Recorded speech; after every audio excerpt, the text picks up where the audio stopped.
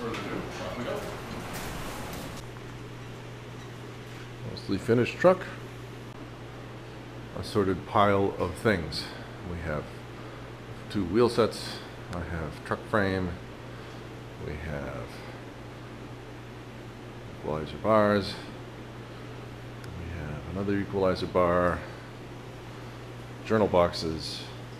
Strapping. And an awful lot of parts. Pile of parts there. Okay, the first step that we need to do is we need to clean up all of the journal bearing surfaces. We have a little look at the journals down here. This is the bearing surfaces and right at the end of the axle there. We have to clean those up. And once those are all set and clear, then we will put the journal boxes on it. After that, we will clean up these surfaces. Now, all of these bearings have been scraped on the undersides to match the contour of the axle underneath it. So when we start moving these around, we definitely need to mark them so that we know which ones go where. Okay, now we have markers on there. That one. And then over on this one here. 4 on there. There we go.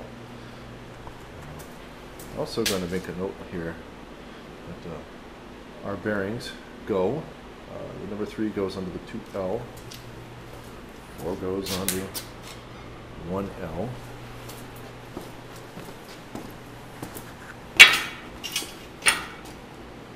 2 goes on to 11R. 1 goes under the 2R. It seems somewhat arbitrary, and it is, because the bearings are mated to a particular surface, not where it is in its position in the truck. These things have all been around quite a bit, so these are simply markings to know general directions and things like that.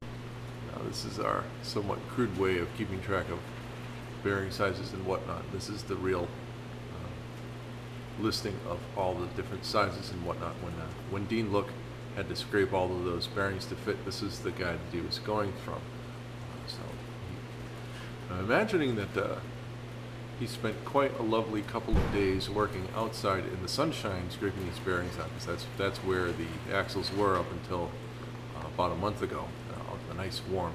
And, today it's about 22 degrees outside and maybe a smidge warmer inside. So be thinking about Dean and his cap scratching little bits off of these bearings while we're putting these together. Alright, now we're looking at the axle surface here. A little closer. What you're seeing here is that the layer of protective grease that we've smeared on this over the course of, it's been a couple of years ago now, it's been doing its job keeping the bearing surface and the axle surface from getting contaminated or rusting. All of that stuff now has to come off. Okay, this is a cleaned axle surface. All the way around that, wherever the journal bearing is going to be sitting, we want to make sure that that's nice and clean. Over here, we have the cleaned journal bearing itself. Take a look in there and see that all of the grease has been removed from there, and you can kind of make out that there's some striations, and those are leftover marks from the scraping process. The scraping process takes quite a substantial amount of time to get the bearing to fit exactly correctly up against the axle surface. We're shooting, when we do that, for over 50% of this bearing touching the axle. We go through a process using a tube of something called Prussian blue, which is a kind of a blue ink, and we smear that on the inside of the face, and we see how much touches the axle surface. It's, like I said, very, very long and complicated, drawn out kind of a process, but that would enable instead of having something that rolls kind of okay, it rolls much smoother. And it also means that the break-in time on these bearings will be much reduced as well, with far less heat and damage to the bearing. So certainly it's a step worthwhile. Okay, the same thing done with journal surfaces number 2, and number 3, and this is number 4. Looking good. Looking good. Ready for the next phase. All right, before we go any farther, we're going to have to pre-treat one of the more interesting parts of our whole truck assembly. This is a pad that goes inside of the journal box. What this does is it contains a sponge in here, and it makes sure that oil gets put underneath the bearing surface and applies constant oil to all of those surfaces. Kind of a self-oiler concept, only it's very old. This particular pad that we're looking at is new technology. It used to be that this was all done with a yarn made out of wool. This actually is a kind of a Turkish cotton, and inside is a little polyurethane or polystyrene type sponge, and what that does is it soaks up the oil and it pushes oil up through those fibers and oils everything. So we have to actually now get 4 of these and cover them in oil and let them soak that up, so that when it comes time we can put that right inside of the journal boxes, and that'll provide our lubrication. All right, there are our 4 sponges right in there. We're going to go out to the oil container. We're going to go get some 320 weight Morlina oil and cover that all up, see how much that soaks in. All right, we're out in the storage container getting some oil, and this is kind of a fun shot here. This is 320 weight oil at about 20 degrees, and it's about the consistency of molasses. Maybe a little tougher than that. Something to think about, you know, when you start putting power to some of these trolleys. Really, you're moving all those tons of momentum there against molasses. Good stuff. Okay, same shot, take 2. This is about 1.5 gallons of oil in these sponges. As this warms up, we'll see whether or not that soaks in much. Hopefully, what happens is that it soaks the whole thing in, and then we end up with sponges that contain quite a substantial amount of oil. We'll tuck those right into the journal boxes, and they will do wonderful things for our lubrication. Alright, now we're looking at a journal box. This is the next step. The journal box fits over those axle ends, and on top of it here we have a nice wonderful sponge. This is a representation of what's going to happen here. We have the sponge. The sponge goes right inside there. And then see how that sponge, there's a lot of lift there. What that does is it rubs underneath the underside of the axle, and that lets oil go around. So that's the next thing that gets put on here. What we'll do is put this box over the axles, and then this goes in afterwards. Also, which goes in, this goes on top. So what we'll have is that piece goes right on top there, and then we should be all set. The last thing that we have to make a note of here is that we have these wonderful dust caps, they're called, and they slide right in the back side here. And what that does is it prevents dust from getting into the back side of this, which actually is quite a sizable hole in the back. Just turn this around real quick here. Take a look at it. This has a very sizable hole that we need here. And that dust cap in place decreases the size of the hole, also allows this to go up and down the movement of the car. So flexible. We're actually using something that we didn't actually have way back in the early 1900s. This is plywood.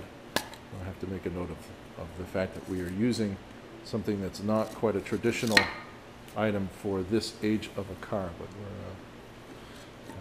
sometimes you need to kind of roll with the times. And the plywood of this particular type, this is looks like a marine grade, which came into existence in the late 30s.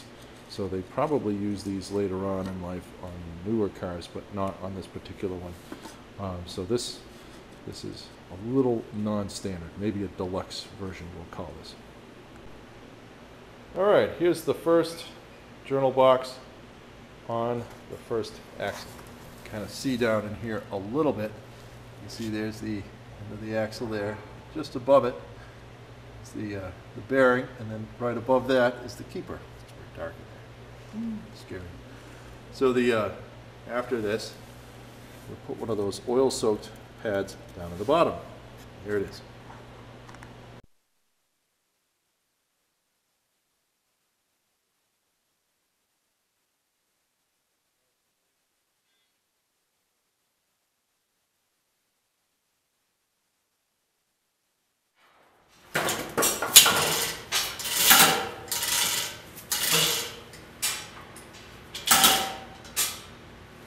I like the sound of that.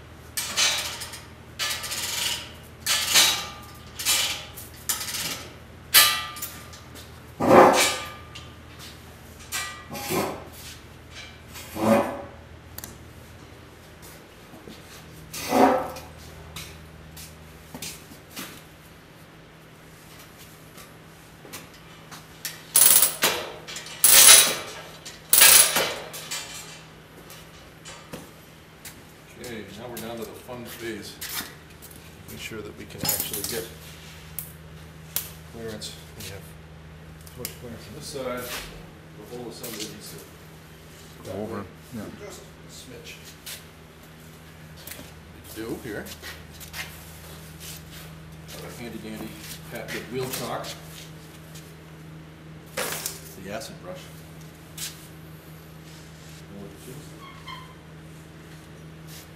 That way.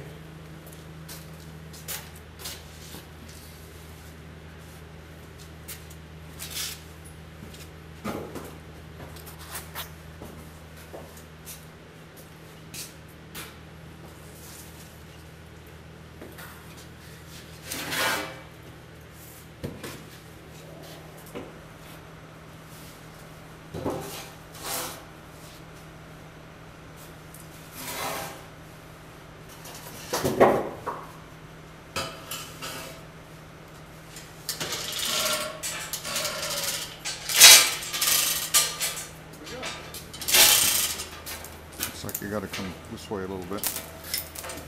Yep. Once you get it all put together, you should be able to grab a hold of the truck. Back. Move it. Now that's a real trick. Putting one of these things right. And then remove after everything's all set on this truck. It's quite nice.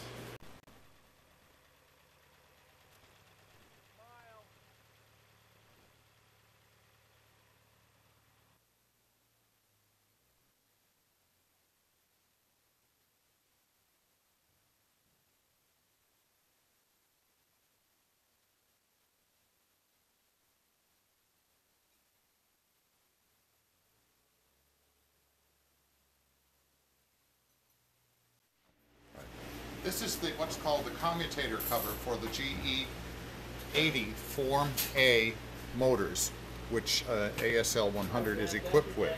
These, as far as we know, are the original. And you notice the last patent date is 1904. And of course, this locomotive was built in 1906, so it was very likely that these are the motors that the car came equipped with. Form A means the basic form, and then they had various variations that came along over the years. But this is the most common one, and we have quite a few of this type of motor running on our property. So we're going to put this on the motor now. You'll see it in context. We'll take the commutator cover off to unveil the newly turned and undercut commutator. These are carbon brushes, which are also new, and brush holders. The wire, one of the wires that goes to the power goes into here. Power goes through here, through all the windings in the armature, which is way inside of here. You can't see it, but you've probably seen it in earlier versions. And back out through this brush holder to another wire out here, which is then connected to the fields, which are 4 poles that run around the inside, and then comes back out of the field and goes back to ground. So this is a series motor. Everything is in series with itself, 600 volt motor. We're going to test this motor in a few minutes on a welder, and you'll see how it works. Looking in here is what they called, in the original catalog I was looking at yesterday, a grease box. And we've got it opened up because we're going to pack this with wool waste, which will be saturated in oil and will lubricate this. When that's done, after the car is in service, then you can stick a dipstick down here, much as you would in an automobile engine, and check the level of the oil. So this is going to be stuffed full of waste pretty soon. Right now we're working on the covers for this, which have a felt lining that seals them, and a spring which pushes them down. We took them off yesterday so that we could reline them, the felt having all disappeared.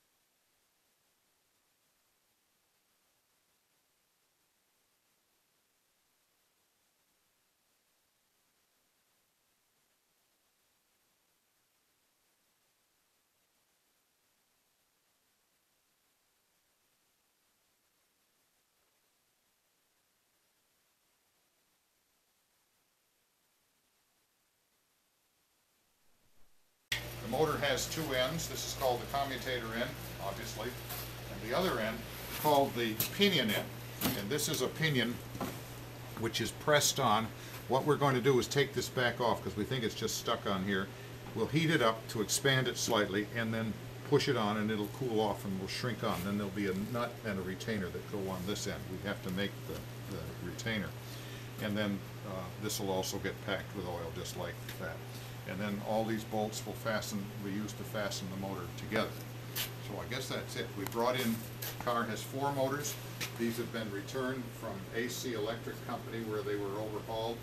This is the commutator cover latches, and we've got a number of this type of motors, but this is the only one with a working set. We were able to heat them up and loosen them up, and they work quite nicely. So here we are getting access to the commutator. Now, if you look inside, you will see welding power applied to this.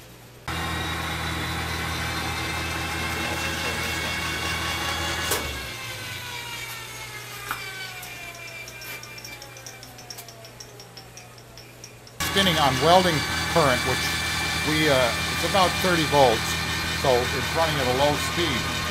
This is a series motor which has no top speed, so if we were to run this on full power, within seconds it would blow up and explode. So we can get away with it now, but without a load, without being directly connected.